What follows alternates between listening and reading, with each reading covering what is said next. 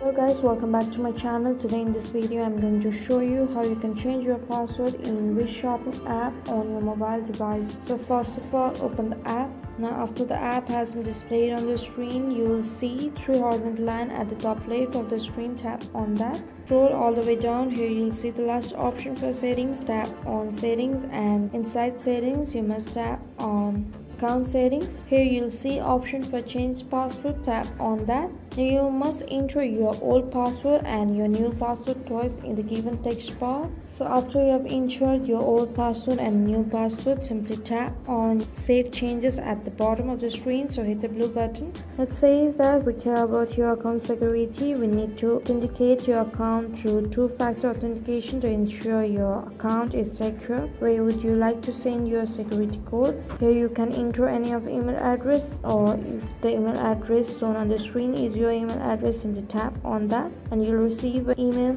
in your given email address. Here I've received the email from Wish. Now I'll tap on that, and this is the code.